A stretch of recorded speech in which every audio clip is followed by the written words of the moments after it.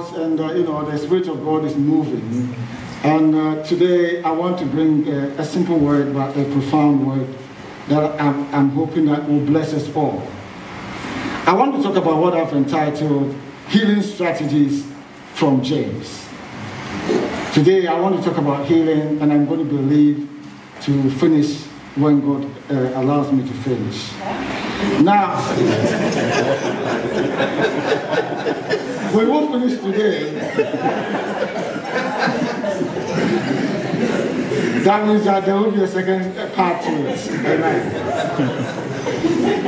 Now, if you have been a Christian for quite a while, you realize that health, healing, is quite a thing in the body of Christ. And I want to bring out my preaching from a pastoral point of view, healing from a pastoral point of view. Health, healing, sickness, disease is something that have actually disturbed humankind for many centuries. And as Christ followers, we are not immune to this thing about health, sickness, etc. One of the questions that for many years being a Christian has disturbed me is, why do Christians get sick and die? And I have been trying to study God's word, because as I said, I've been a Christian for a long time, over 35 years. And I've heard a lot of God's word when it comes to healing. And in fact, in the room like this, if we ask about healing, we've got various views. But what we try to do in eternity is to try to bring a balanced view of things. Yeah. We don't want to get to the extremes of God's word, else we end up being in trouble. So today I want to try and bring some balanced teaching on healing, etc. From my own experience, I had my son, which most of you don't know, lived 7 years and he died. So it just asked me, why? Because I believe I'm a little bit of a strong Christian. How come that this happens to us? And then you need to think about the fact that Jesus died on the cross, isn't it? So we need to understand some of these things. That is why I've called the healing strategies from the book of what? James. So please have an open mind and listen to what I've got to say. Now, before the fall of man, we had nothing, we didn't need to worry about sickness. People were not getting sick and dying before Adam sinned. But all changed and everything changed after the fall. And after the fall, we see that people live and they die.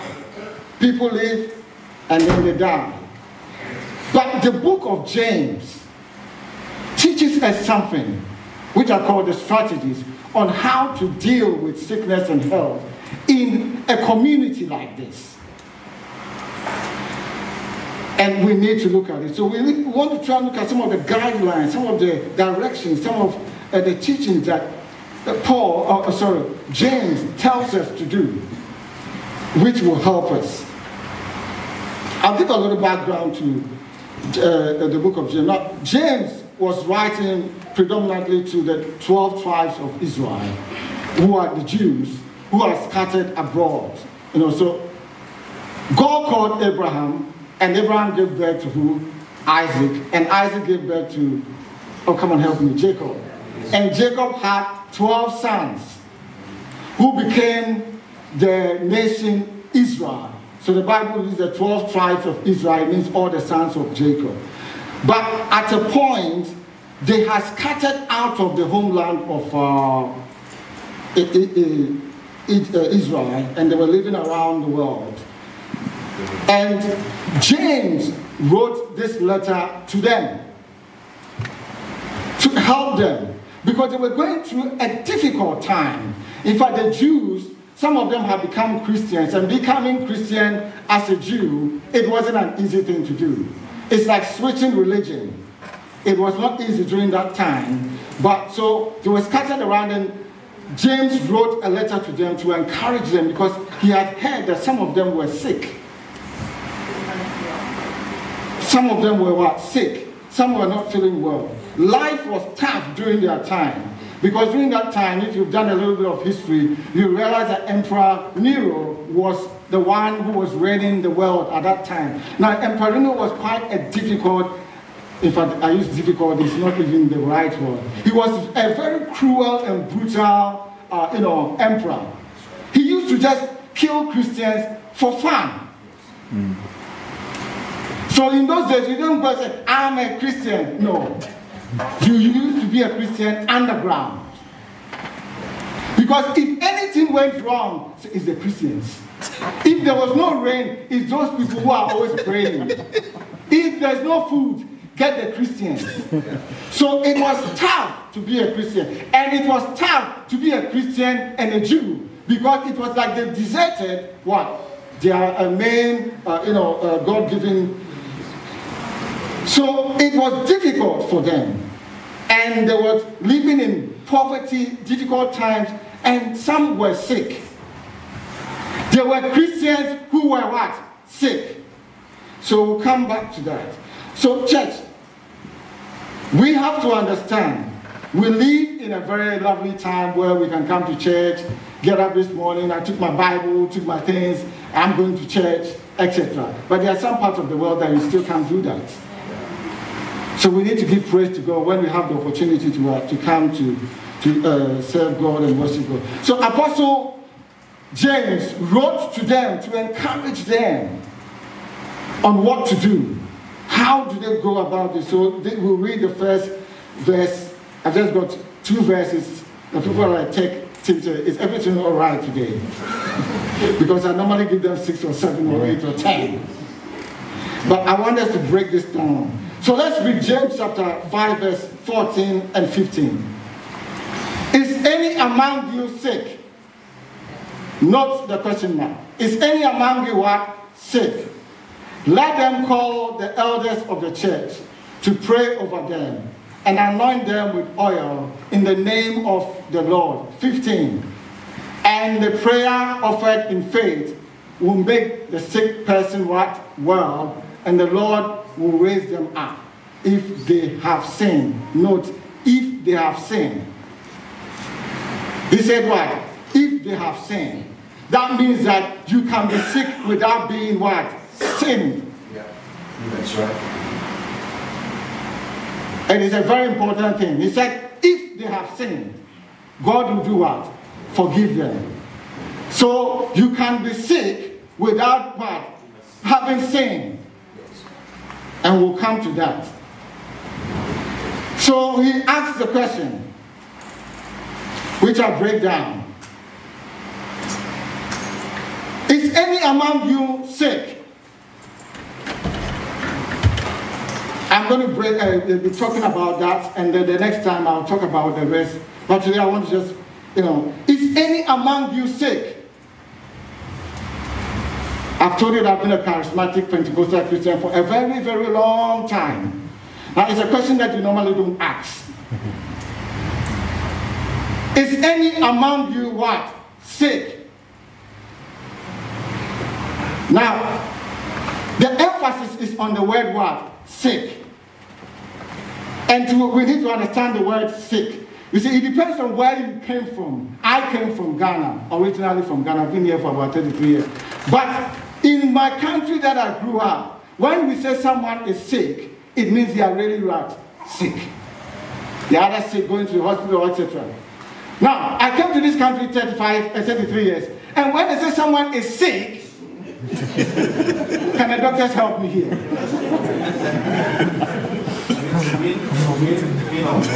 Yeah, it's like they're brought up. They said, go and get a sick bowl. I said, oh, how can you get a sick bowl? The person is sick. They said, she's been sick all over the floor. I said, what do you mean? Someone can be sick all over the floor. So suddenly I realized that sickness means vomit here. But where I came from, sick means sick.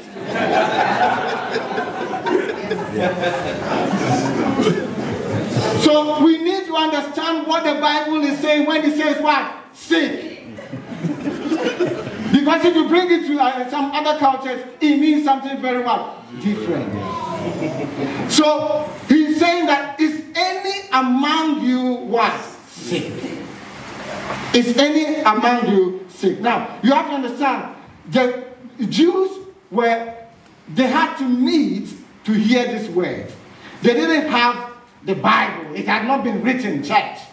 So somebody will have the letter, run with the letter from Jerusalem and go and give it to the churches all around. Maybe there's one in Norwich, there's one in this, there's one where, should I mention Ipswich? Or today?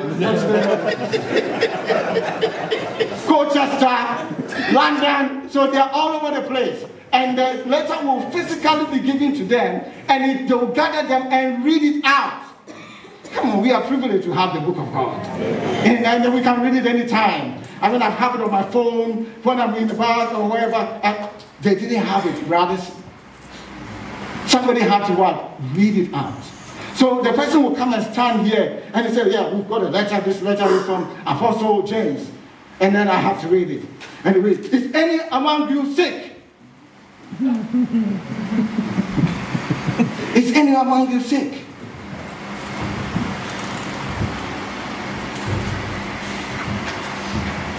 The word sick comes from, if you go to the root word of sick, with asteneo. I read as well, A-S-T-H-E-N-E-O,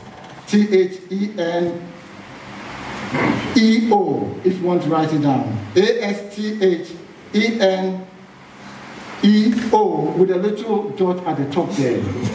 Asteneo.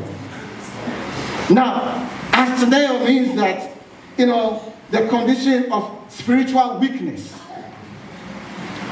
physical weakness, and sickness. All forms of weakness, including bodily and physical sickness. So, in other terms, James is saying, is anybody physically what? Weak among us? Is anyone mentally weak among us? Is anyone psychologically what? Weak among us? Is anyone here who is really going through a tough time? So he encompasses everything that you can think about that makes someone what? Unwell. Is anyone sick amongst us?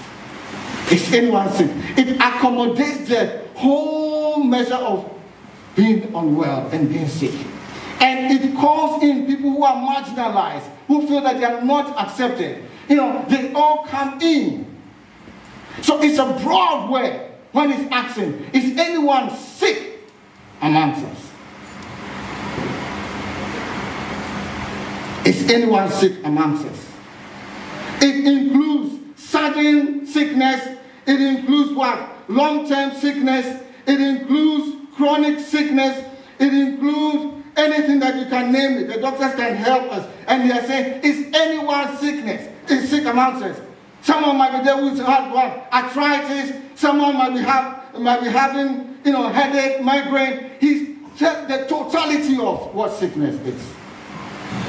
And he stands there and says, is anyone sick amongst us?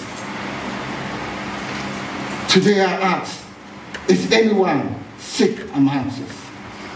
Is anyone sick amongst us? And in fact, James is speaking out of what? Humility. He's saying it out of what? Concern. He's saying it out of the fact that, come on, I've heard that the people are really unwell. Is anyone sick amongst us? And he's saying it with this attitude of no. We want to know. Please, let us know, because we want to help you. We don't want you to hide it. There is a preacher, I'll mention names, because of what they were preaching. They preach and preach and preach. And one day they realized that they tried to get up from bed, they couldn't get up. They were stuck in bed. So they had to get a wheelchair to go to the hospital. But when they were going to the hospital, they disguised themselves so that nobody would see that they are going to the hospital. But unfortunately for them, when they went to the hospital, they saw another church member at the hospital who was able to identify, what are you doing here? I said, you two, what are you doing here? Is anyone sick amongst us? Apostle James is saying. He said, don't keep it to yourself. That is the attitude. Yeah. Don't keep it to yourself. Jesus said, has no one condemned you? Go, neither do I condemn you. And Apostle James is using the same kind of thing. Is anyone sick amongst us? Is anyone sick among us? He said, come out. He's trying to say, come out. We don't want to condemn you. We don't want to belittle the fact that you are sick. Yes, you are sick. Somebody just said, there is not a market, written sickness. Which one do you want? I want this, and put it on yourself. And some people get sick because they are sick, church. That's right. It is no fault of them. They just simply happen to what? To be sick. And this guy is teaching so that we can be what? Compassionate toward people. We can show what? Compassion. We can show empathy toward people. So come on, that person is sick. Let's get to them. Is anyone sick amongst them? He doesn't come with an arrogant attitude. He doesn't come with this attitude of, I've seen Jesus. He doesn't ask this question. Is anyone sick amongst us? You know it's a different foundation, isn't it? Than, is anyone sick amongst us? That is why, open your arms. Say, please, we want to see. Come on. But is anyone sick amongst us? How can you be sick? Have you not heard the word of Jesus? That, come on, we are charismatic. Come on. How can you be sick? Did you not resist it? Yes, I'm teaching and people understand where I'm coming from. You must resist that disease. Cast it out. I said, where is it? Where is your faith? One of the things that used to really worry me when I was growing up, they said, oh no, you don't have faith. I said, please show me. I will go and buy it. Because everywhere I went to, you don't have faith. Because I was so analytical. And so, I did science. So anything, you must prove it. And then I couldn't say, no, you don't have faith. We prayed and then received a battle. So no, I didn't receive it. I think I went about 10 times. The prayer said, no, I think there's something. I said, there's nothing there, brother. I'm not gotten it. He doesn't go and say, no. What have you want? You got migraine. Migraine, you got to cast it out. No, he doesn't do that. Worst of all, when you can't see what it is. Oh, you are depressed. Did what? No. Yes, Christians can get depressed, brothers and sisters. And we need to be calm and, oh God, we need to be so humble, so gentle, so kind. Because you see, if it had not reached you, you'd never know how it is. That's right. I've been there. But every week I've been in hospital. And I said, my God, what is this? I pray those days. This time I've,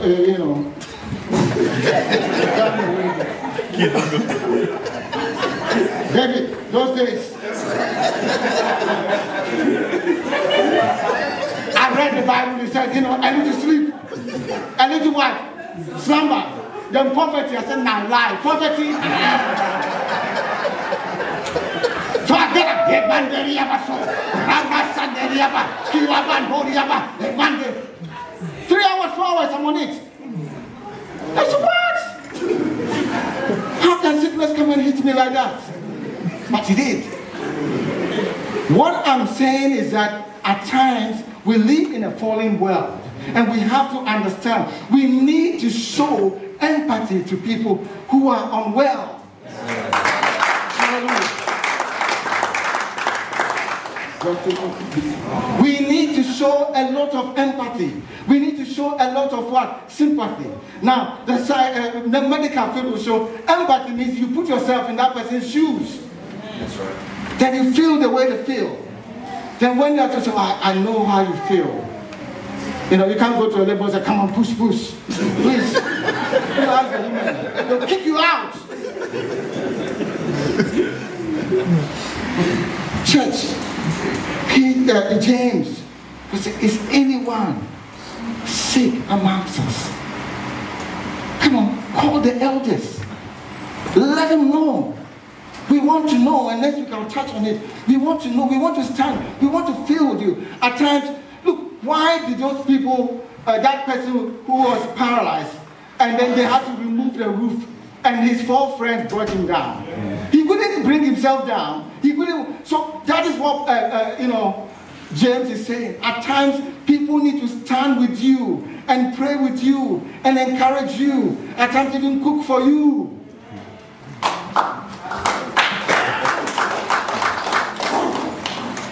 Is anyone sick amongst us? Let us know. We don't want to belittle any sickness. Because we are not in the person's shoes. And we don't want to say, what happened? Is it a sin? Did you sin? That's what the Bible said. If what? You have sinned. If you have sinned, God will forgive you. So if you haven't sinned, then there's no need to cast out any sin, isn't it? Because some people are times, if you have a child that has been born and then they have sickle cell, have you sinned? You can't do that, but you have to still what? Help the family. That's what I'm coming from a pastoral point of view. In a church like this, in a big congregation, we will have people who are not well. And we have to be what? Compassionate towards them. Please, let's be compassionate when we hear people are unwell. Let's show some love. Let's not say, oh man, no, this will never happen to you. Yeah, he said if you have not happened to you, sleep, because tomorrow you never know. Bad things happen to what? Good people. Paddy has preached that a lot. And 2 weeks ago, bad things happened to me. I didn't tell anyone. I was coming from Cornwall. I mean, my car is always serviced. End of story. If I hear hey, my car is going to service. I can hear noise in my car. And my children said, but Dad, you hear? I said, yes, the tire, it's wobbly. So I was coming and I reached the M25. And I was coming home because I planned the day. It was about 12 o'clock on the M25, passed through, and then there's traffic. And the car stopped. So what do you mean? You can't stop. And I was in the middle lane on the most busiest motorway in the Europe. I started the car, and it's automatic.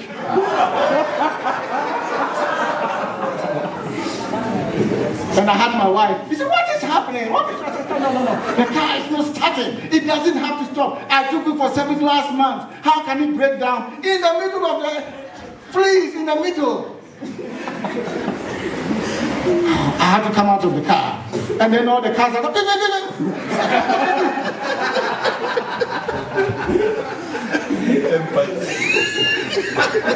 I'm a good man. But my car broke down. I love God. But my car broke down. So we are good people, and at times things happen. If you ask the women here, a lot of them don't share their story, mothers. And some of them have had miscarriages. It is not their fault. It just happens. Yes. So what do we have to do? We have to show empathy. We have to show love. We have to be compassionate. Please, it is so important. Let's reach out to people. Let's reach out to people. Let's reach out to people. Yeah, I know you want to hear what happened. Yeah, the AA came to tow my car. Took the car to one of the, what do you call it? The service place.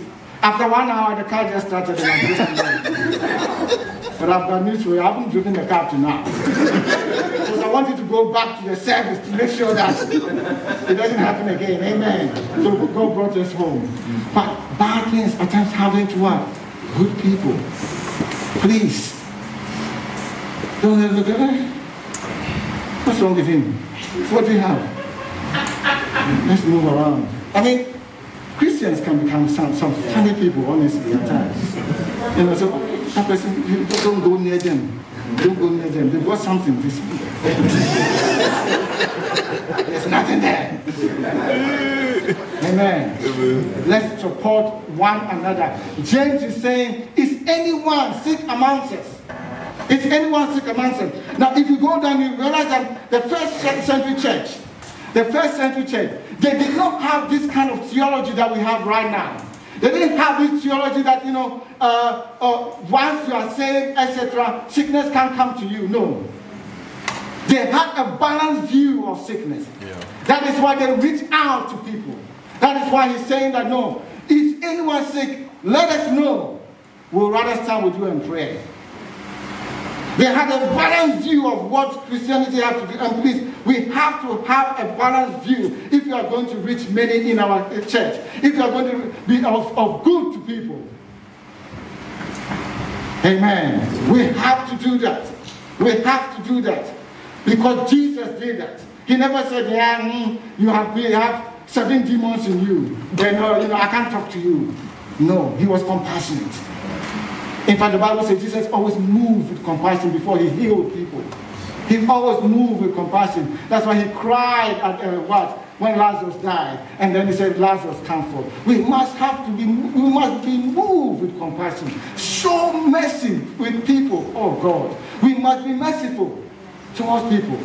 People are going to be sick. Because we live in a fallen world. The germs haven't gone yet. They are still there, multiplying. You can ask the doctors, they will tell us. We had COVID-19, and it mutated to COVID something else. And then when it gets, then it rears its ugly head with something else. Why? Because we still live in the fallen world, and until Jesus comes and we are all not here, these things are going to happen. So if they are going to happen, how do we handle it? How do we manage it? How do we deal with it? Eternity Church don't want people to come here and then, they feel unwelcome, or it's not a place, or they don't care about me because, they realize I'm going to migrate. And we don't want people to hide. We don't want you to macho up. So I've got to show that I'm strong enough, And so even if I've got this, hey, no, please, come and talk to someone. Yes.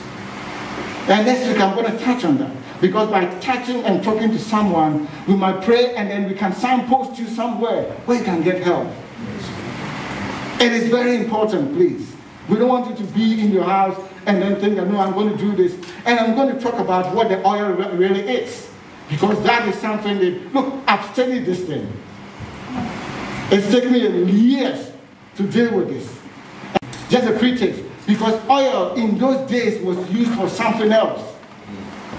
It was medicinal, as well as other things.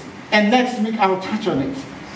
That's why Jesus said, that person, who was the thief or whatever it is, he put them in the inn so that they will have their wounds smeared with what? Oil. So at times you must take that tablet. Amen. Amen. Please don't leave your tablet around when it's being prescribed and say, no, I'm praying, and then, we have to now try and look for the tablet and bring it to you.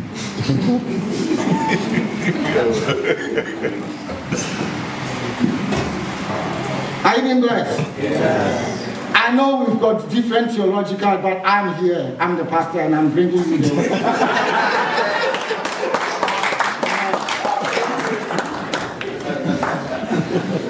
if I can just raise it a little, I have done my master's in this thing. So I know it. I did my master's in theology, and one of the things I learned about was health and healing, because it troubled me so much. So we have to understand and have a balanced view of things. So we don't go one way, that Jesus cast that thing. Because Jesus did it immediately. It must also have Jesus said that you lay hands on the sick and what? They will what? Yes, recover. You go to the theater people, they tell you what recovery means. Sometimes you help me. At times you are there for an hour, 2 days, etc. And if you are not working, they take you to ICU or ICU. And you stay there for 3 weeks, recovering. That's right. Yes. Amen. Recovering. And if the baby comes early, they take the baby to what? To what? The Niku or Kabu or help me please. What's the name? And then they what? They recover. So don't use logic to try and answer what God's word. He said recover. He didn't say instant. That's right. I hope someone is being blessed. Let's read the word well, and then we will be blessed. I go for what God said. He said recovering. And at times I have to recover with paracetamol, and then I just take it. You can go on with your headache. I just take it. Yeah, I take it. I say this medicine today in my hand. I pray the potent of God on you. All what? I just take all side effects out. No, this is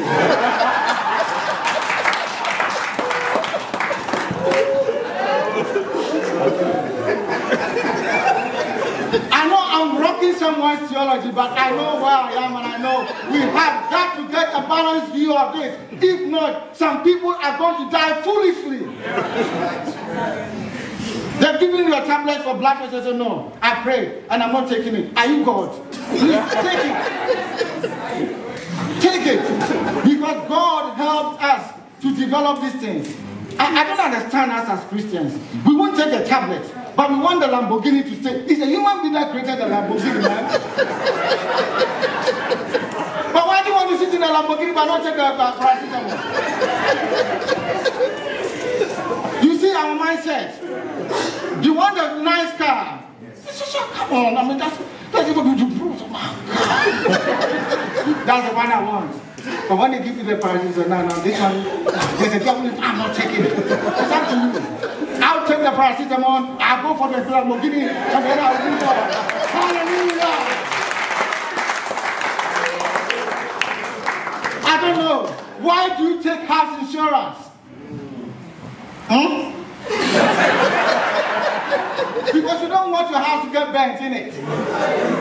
So if you really believe it, then don't have a house insurance. Don't have a car insurance, and then you wait and see. Someone will hit your car. Then you realize that I needed a car insurance. Me, I've got a car insurance, I've got a house insurance, I've got the death insurance as well. Where's the funeral one? Oh yeah, you know, that one it took a long time. He said, we need the funeral. I said, no.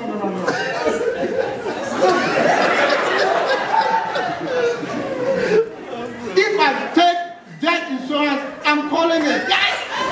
Amen! I don't want to. But then, I know people who didn't have it, who died, and then they didn't have life insurance, and they couldn't pay their mortgage. No! I've got it. So if God calls me, because I don't know when He's going to call me, yes, I want to leave what? 7, what Moses it was? 10. But maybe I get to 3 score and I don't get a 10. Then my family is what? Covered. Amen. Please, let's not use logic. We have got to let God's word be God's word. Am I blessing somebody here? Please, is anyone sick amongst us? If anyone is sick amongst us, we don't want to put you down. I'm going to end that with us. Please, we don't want to sit or put you down. Come, speak to some of us. Speak to the leaders, and we'll stand with you, and we'll pray with you, and we'll trust what God can do. And then, you know, we'll direct you to people like Dr. Abby and the rest. They can channel you to where you have to go. At times I say, this one, go and see your GP. I prayed, but may the God grant you favor with the GP so the GP will listen to you. Amen. That's if you get an appointment. Sorry, Pastor Sam. Amen. Yes, if not, then brother, this will not be in work. What's it called? Nathan. He's a pharmacist. Because God uses some of these things to work us and help us. I don't have time. But I live in Ghana. I had malaria about 50 times in my life. I mean, they just went on the pump. And I went for the chloroquine. I went for the chloroquine, camoquine, macoquine, and all the things. And I am here because I took it there. But if I didn't take it, maybe I won't be just speaking to you. You get what I mean? So at times, God used this thing to help us. Oh, please, let's understand. Is anyone sick amongst us? Come and then we pray with you. Next week, if I'm here, I'm going to go into what James is talking about. So that we can be blessed as the people of God. Stand on your feet. Amen.